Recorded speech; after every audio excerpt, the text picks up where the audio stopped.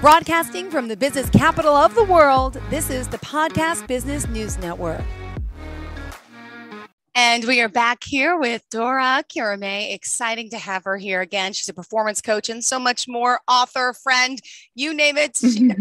Please say hello if you don't mind and introduce yourself to everyone to start. Hi, Jill. Thank you so much. Hi, everyone. My name is Dora Kurimay, and I'm the founder of Dora Kurimay Incorporation. It's a New York-based company that offers coaching services. And I work with athletes, professionals, teams, and anyone who seeks fulfillment and well-being in their mind, body, and spirit.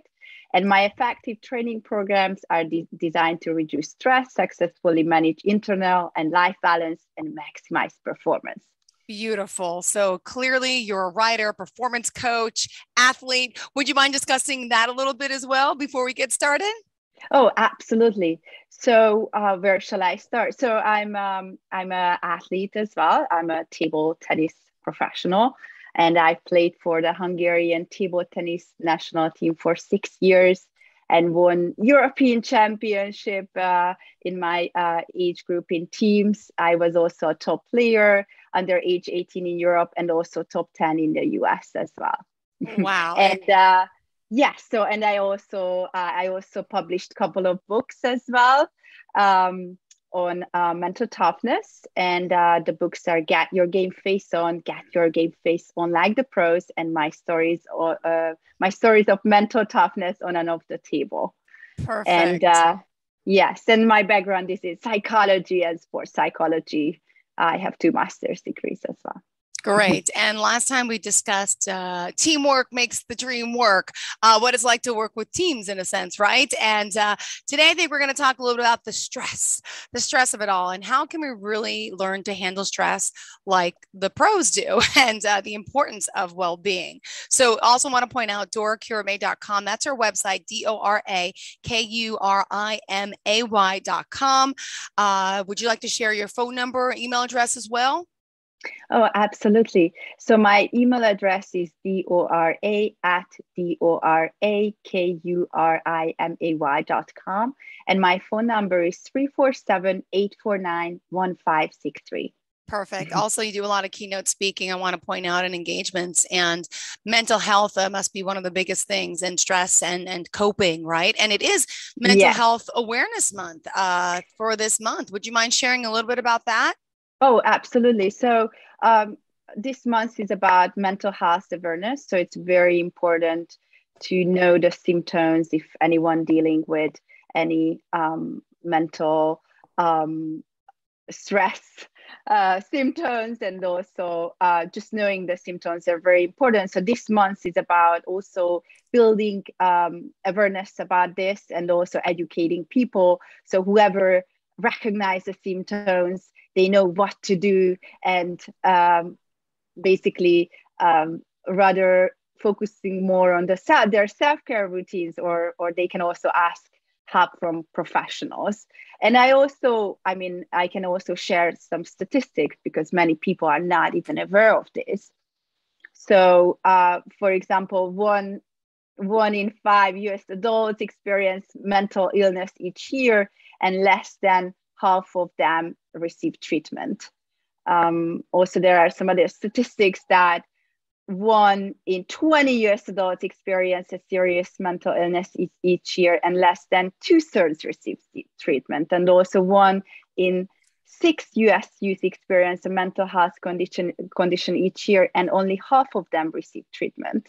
And also these 50% of lifetimes mental illness begins by age 14 and 75% by age 25. So it's very early, and that's why that the average delay between the onset of mental illness symptoms and the treatment is 11 years. So there's a lot to do, and education is super important, and just recognizing the symptoms, because all these things are preventable. So it can be prevention is key here. Wow. And to all those, suffering, it's just a hard thing. And I Mhm. honestly want to say that I feel mental health and well-being has been talked about so much more, especially after the pandemic. And I feel like it's a lot Yes. more acceptable. A lot of people have been private about it, uncomfortable to talk about it. But I love how the pandemic has really, I think, brought it out in us to talk about it and say it's okay to not be well mentally. So many of us are suffering. So I just want to bring up that aspect of the pandemic. There is some good that comes out of it. So you say 1 in 5 US adults experience mental illness each year, and Yes. now less than half of them receive treatment. So Hmm. stress management could really be helpful. I mean, there's a lot of us that suffer with this. Can you talk a little bit about what that process is and, what exactly is stress and how can we go about handling it?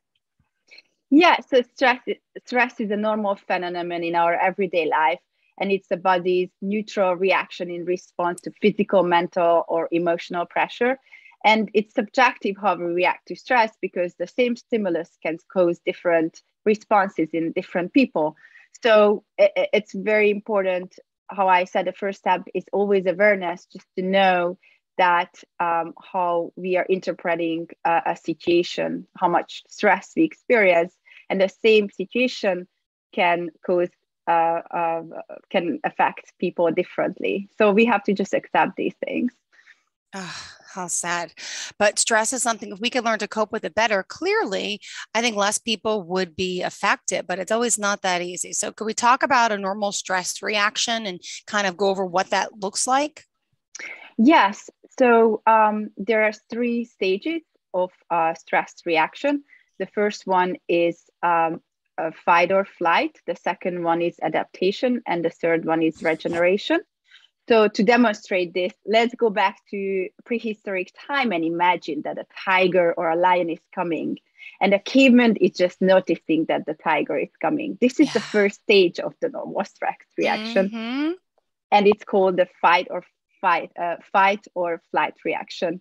So when the tiger or the lion is going toward the caveman has a fight or flight reaction, and he can start running or go against the animal. That's going to be the second stage, which is called adaptation, in case the caveman starts running, hopefully. And the third stage is when the caveman needs to rest. He needs to rest out his bloody escape. So this is the regeneration phase, or also called relaxation. And this is what the normal stress reaction look like. And the same thing is happening in our everyday life, but we don't have lions or tigers on the street, but we have deadlines for phones, workload, and other stressors. And especially during the pandemic, it got way more also highlight, the stressors change for sure. And isolation was also a big stressor. Wow. And you say, stress, is it always bad for us or can stress really be good? Because we need that reaction response sometimes, right? How does that work? Could you share? Yeah, so stress is not a bad thing, and that's why it's so important how we react to it. Is it a fight or flight response? So stress is normal, and it's not all stress is bad because everyone has an optimal energy level, and the goal is to keep your optimal energy level. And why many people believe that the term of stress describe a negative situation, the chemicals can also give you energy and strength. So I'm sure everyone experience when you're not nervous at all, you're not going to do that well. You're not challenged, but you're too nervous. That's also not good. So you want to find some balance. And also, actually, there are two different kind of stress. One of them is the eustress, Hmm. and the other one is the distress. Ah, didn't realize So that. so Okay. eustress is a good type of stress that works as a motivator. Eustress makes you feel excited about the challenge, and also seen as an incentive to get things done. Feeling pumped up can promote the release of endorphins and makes you happier and more energized. Why there is distress when the stress becomes too much to cope with, and it's identified as bad stress. So it's called distress. And the challenges no longer seem to be fun, and there seem to be no end in sight. So continuous struggling with too much stress can cause exhaust your energy and drive, and you experience fatigue and exhaustion. And the worst case scenario is burnout. And let me ask you to define stress, if you don't mind, because there also is quite a few different forms of stress in general, right, Dora? Yes, so there are different kind of forms of stress. So there is acute stress, which is a short-term stress. And there is also chronic stress, which is a long-term stress.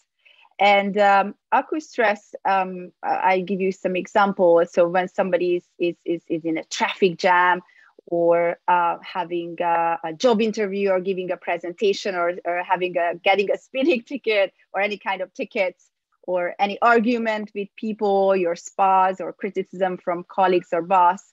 So this is a single episode of acute stress, and generally doesn't cause problems for healthy people. So there are short-term symptoms, such as, there are physical, mental, emotional symptoms. So everyone experience these kind of stress. You feel a rapid heartbeat, shallow breathing, dry mouth, and sweating, right? So these are the physical symptoms. And also people might feel nervous and very stressed out and irritated, and also there can be concentration problems. So this is a short-term stress, and people are bouncing back quickly.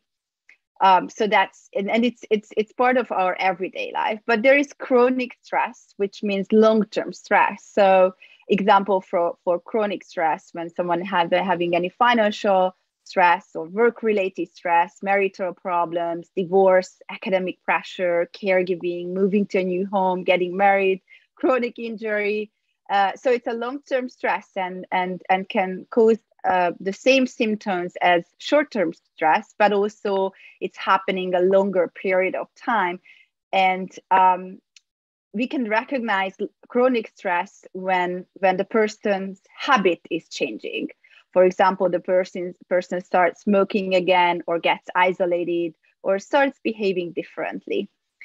And it's very important to recognize that. Also, there might be a change in even social behavior as well. How I said, the person can get more isolated, and also the communication style can change, and the empathy and tolerance decreases, and there might be more conflicts. And the last, when long-term stress is happening, so chronic stress is happening for 5-10 years, that's when someone is going to experience burnout.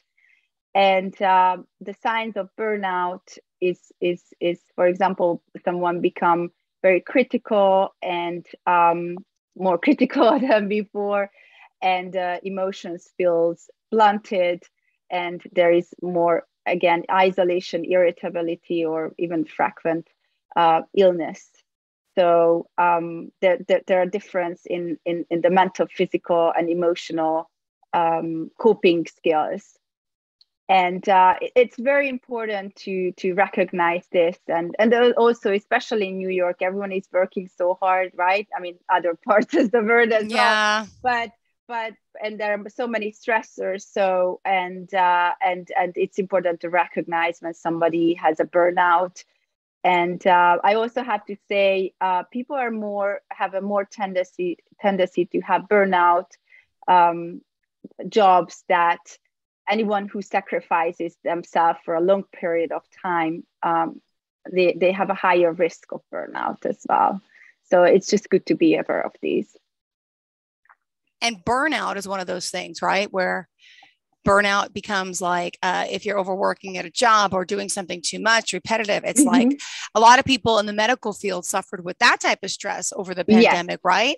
And exactly. I'm sure you've worked with a lot of people with burnout. That's just got to be so hard, mentally draining on someone, especially during the pandemic. I think a lot of people suffered with that.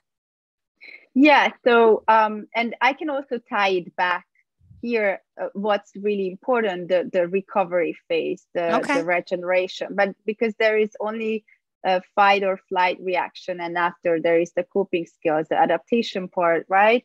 But if there is no recovery, that's when burnout happens. And how I said, yeah. So it's important. And we talked about before what you can do with that. It's also the same. You want to decrease the stressors and increase the resources, right? Yeah. And the increasing the resources means that also you're having time off sometimes. So you're taking a break as well. So let's talk specifically what we could do about it. I know you talk about reframing the mind, and how can we do this process to, recreate a better mind and mental health well-being? Yeah, so reframing is very important. So your thoughts affecting how you feel, and negative thoughts can affect you in a negative way. So reframing your thoughts are crucial, and it's very important to identify automatic thoughts and replace them with more balanced thoughts. And there's a technique to do that. It's called CBT. It's a cognitive behavior therapy. That basically you're just identifying the situations when you are having automatic negative thoughts, and you're replacing them with positive ones. It's also a good question to ask is when you're in a situation it's very stressful for you, and you're recognizing you're always negative in those situations, is there another way to look at this situation? That's a very good question to ask. And just going back to give you an analogy and the listeners how CBT look like. So your how I said, if you have negative thoughts, it creates negative emotions, right? Yeah. So reframing is to imagine looking through the frame of the camera lens. You can also look in that way. So the picture seen through the lens can be changed to a view that is closer or further away. And by slightly changing what is seen in the camera, the picture is both viewed and experienced differently. So let me give you an example here. Sure. So for example, a woman is upset who so for example, she wasn't chosen for promotion.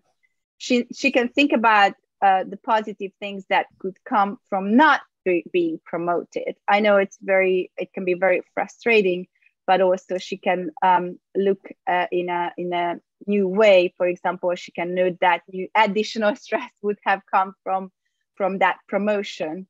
So and another role can be a better fit for her long-term career goal.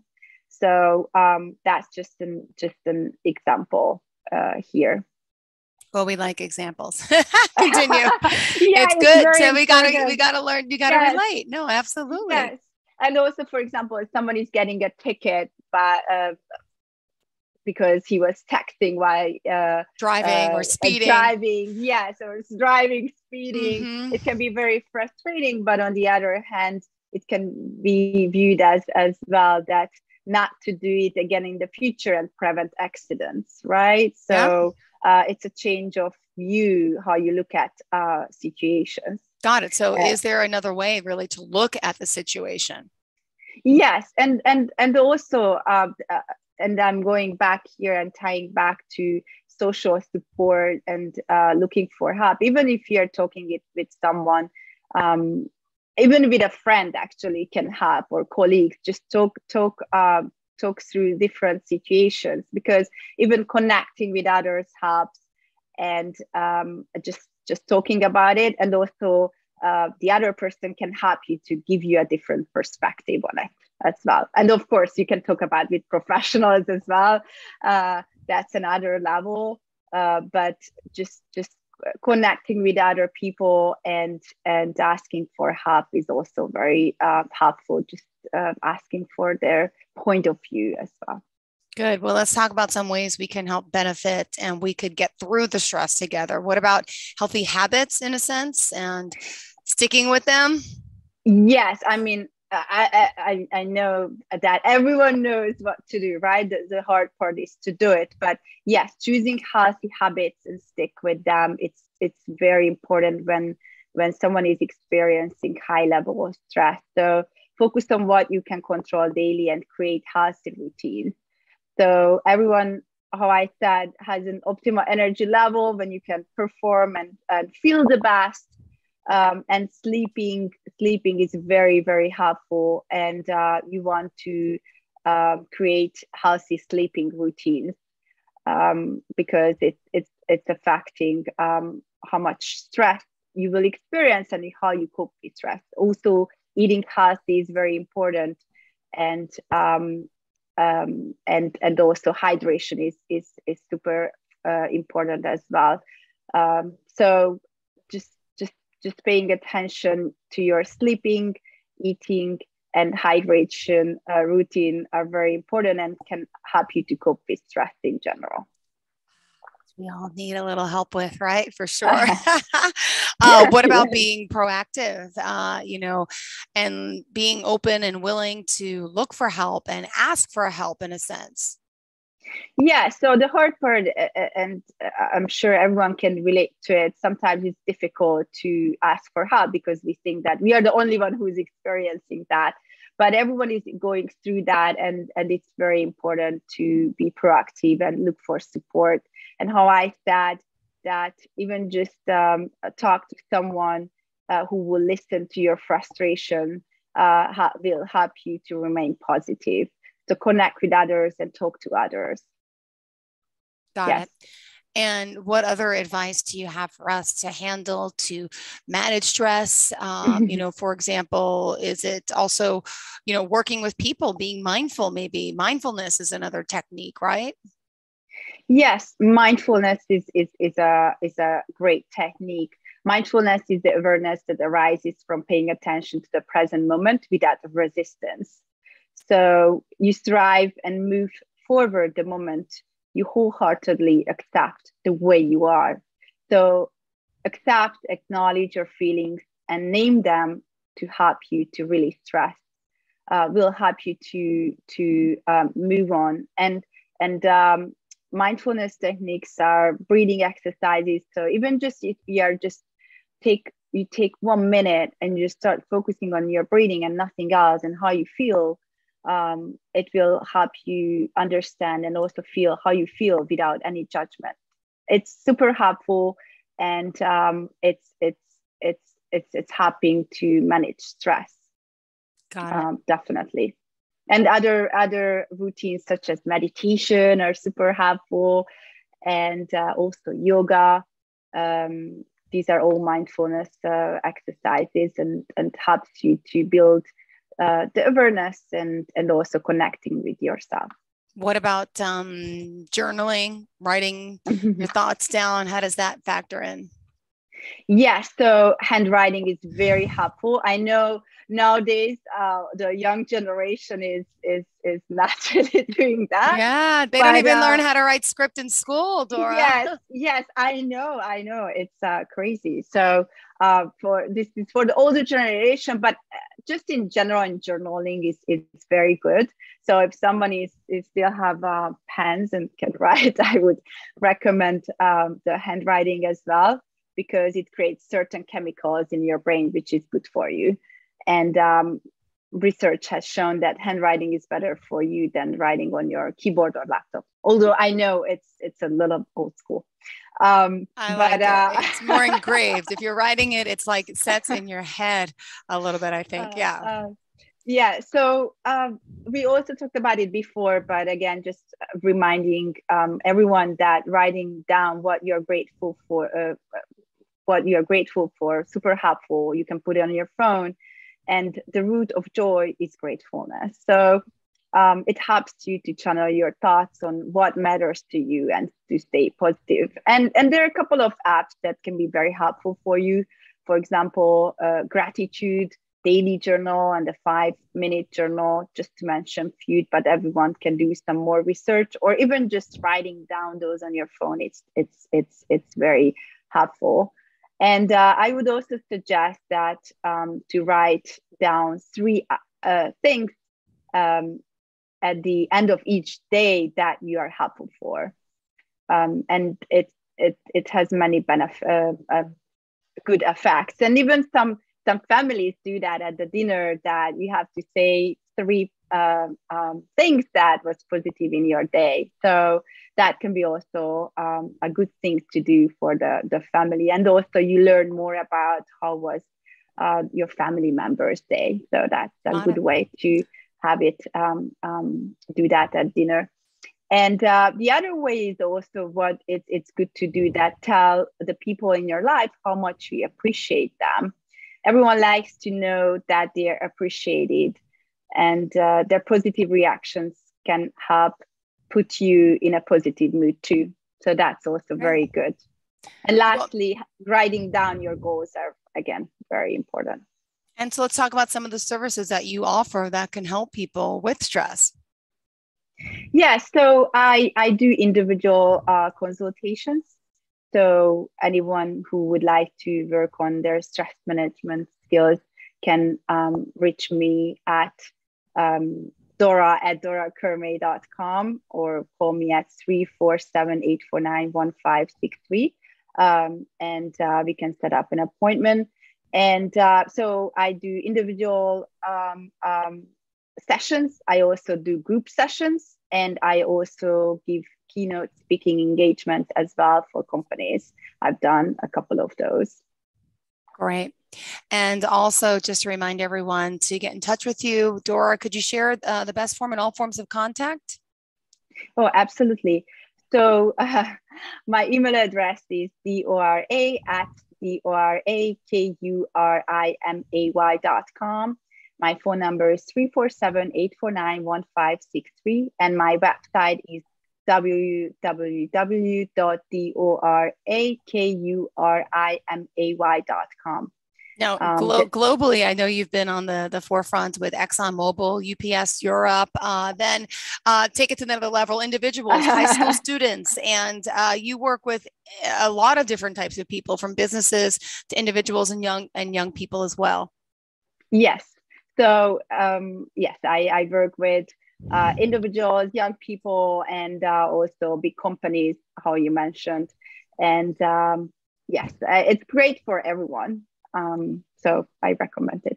Well, thank you so much, Dora Kurimay. Exciting to have you here, performance coach. Exciting to be back as always. And anything else you want to share before we go? We still have 2 minutes left, hon. Well, I mean, how I said, awareness is the first step. So I would highly recommend everyone, whoever is experiencing any kind of stress, the first step is knowing what are the situations when you are experiencing stress and what you are feeling, and that would be the first step. Then you can start doing rather self-care routine, or also ask help from a professional. We talked about that almost everyone is experiencing these symptoms, and everyone is dealing with it. So it's totally normal, our everyday life, and just little adjustments can make a huge difference. And right. Prevention is key here. And because if you're waiting and not doing anything, can cause a big problem. Absolutely. Well, thank you again, Dora Kurimay. You have a fantastic day. Thank you for doing what you're doing, and thank you for joining us again. And looking forward to the next time we speak. Have a great day, hon. Okay. Thank you. You too. Bye. Thank you. Bye-bye.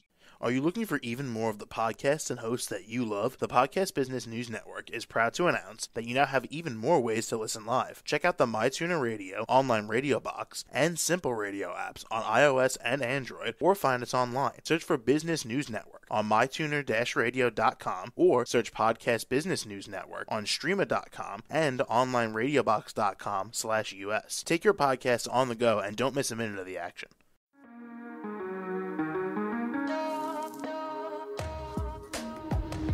Broadcasting from the business capital of the world, this is the Podcast Business News Network.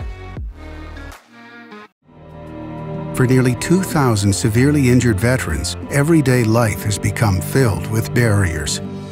day-to-day simple tasks can become pretty daunting. I have to carry my chair up 2 flights of steps or have somebody do it for me. What scares me the most is just the falling.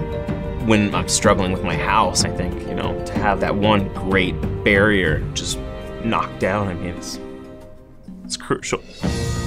Home for Our Troops is a wonderful nonprofit that builds a mortgage-free, fully adaptive, handicap-accessible house. And there's no catch. It'll be our very first home that we've ever owned. This is a game changer. This is where your life begins again.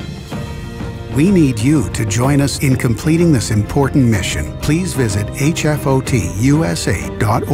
and help build homes and rebuild lives. Because of you, everything's going to be okay.